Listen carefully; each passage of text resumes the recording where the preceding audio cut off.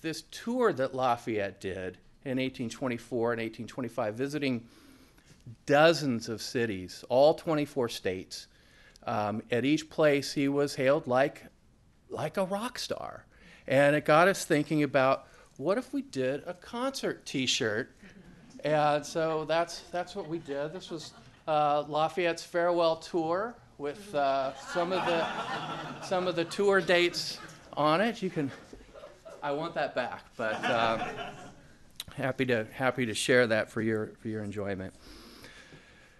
So between August 1824 and September 1825, Lafayette spent 13 months in the U.S., logging thousands of miles and visiting each of the then 24 states.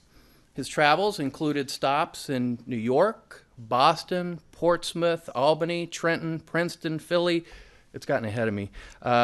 Philly, Baltimore, Washington, Mount Vernon, Yorktown, Richmond, Raleigh, Savannah, Montgomery, Mobile, New Orleans, Baton Rouge, St. Louis, Nashville, Louisville, Cincinnati, Pittsburgh, Buffalo, and Rochester.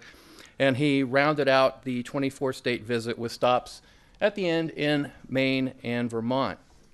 And during this farewell tour, he visited Washington 3 times. A short visit in October 1824, for an extended stay in December, January, and February of 1824 and 25, and again in September 1825 as he prepared for his return to France.